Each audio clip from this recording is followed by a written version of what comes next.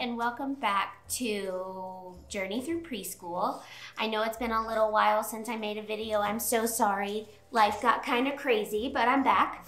And today we're going to be talking about the whole brain child strategy number 4, which is use it or lose it. We want to talk about how we want to appeal to the upstairs brain, right? We always want to help our child use their upstairs brain. However, we really want to encourage like everyday use of their upstairs brain. We want to integrate that upstairs brain as much as we can.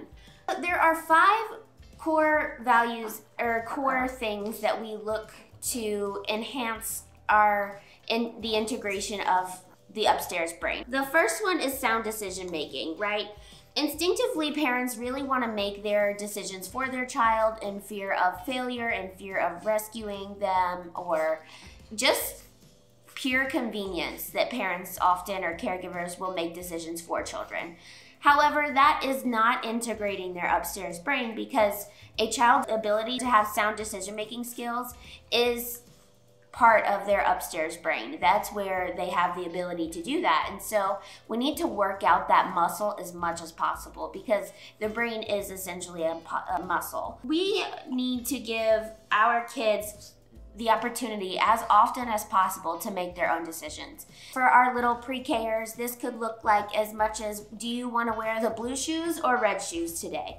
And that decision right there, right? We really want our children to make the decision and then live with the consequences of those decisions that they make. So whether or not they decide to wear the blue shoes, they have to be okay with the fact that they chose blue shoes for the rest of the day. The ability to make sound decisions is actually what we call executive functioning.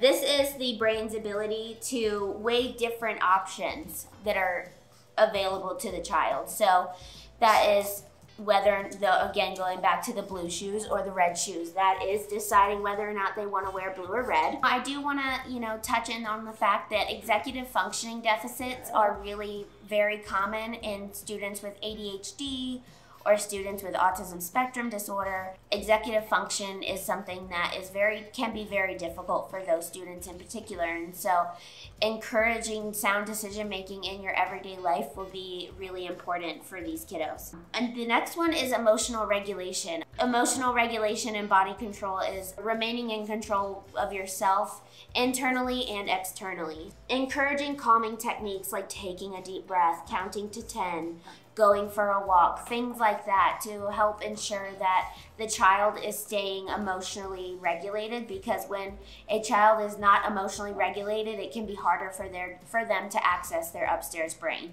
So really encouraging on that emotional regulation, labeling their emotions, saying I feel statements. I feel sad when I can't go to the park, or encouraging those kind of words so the child is comfortable discussing how they feel and really has that intellectual ability to say, I'm feeling this way, what can I do to make it better? And then the next one is self-understanding, right? Asking questions that go beyond surface level, that make the child really think about what's going on. A good example of increasing self-understanding is asking questions like, okay, so why do you think you made that choice? What led you to make that choice? Or why do you think you felt that way when this happened? Really just diving deeper, making open-ended questions, having open dialogue with them. The more the kids think about what's going on internally, the more they will develop the ability to understand and respond to the world within them and the world around them. The next one is empathy. Empathy is a function that happens in our upstairs brain. Simply by drawing attention to other people's emotions around you in your daily encounters can help exercise their upstairs brain and build new levels of compassion for your child. I think this is easy as, when you greet someone in the morning, asking them how they're feeling. Oh, how are you feeling today? Encouraging your child to do that, right? Just so they can be in tune with others' emotions as well as their own. All of those attributes that I just talked about coincide with one of the most important things we always want our children to develop, and that's a good sense of morality. When our kids are able to make sound decisions, they're able to regulate their emotions, they're able to have empathy and good self-understanding, They will develop a robust and active sense of morality. This is so important for our children. This will help them develop the sense of right and wrong, right? This is, when they become teenagers, those big peer pressure situations. It'll help them to navigate those situations. But it'll also help them understand what is the greater good beyond their own individual needs. Like, what is the good moral decision to make? What is the good ethical decision to make? And exercising the upstairs brain really does a good job of this. Another way to exercise the upstairs brain is to give hypothetical situations and scenarios for your child.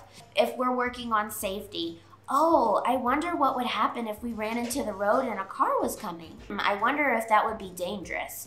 So getting them to think on different situations. Or, I wonder if we pushed him because we're angry, how would he feel?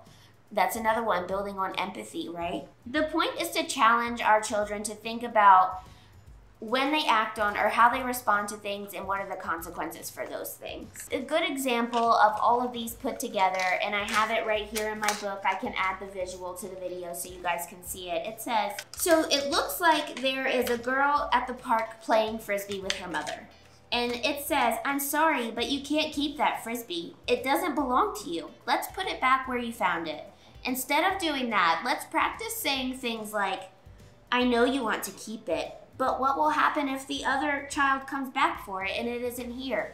Using that, you're letting the child know that we can't keep it because it's not the moral thing to do, because when the child comes back to look for it, it won't be there. I think that when we practice these things, when we practice sound decision making, emotional regulation, the use of empathy, and good morality, we are setting up our children for success. And we are also working on ourselves as well, because these are all things that we have to model for our students or our children. They don't just learn these things on their own, they learn from us. So it's a valuable tool in itself to work on yourself and with the children. So if you like this video, please leave a comment. Please like this video, all the things, and I will see you next time. Until then, please continue to encourage and support. Thanks.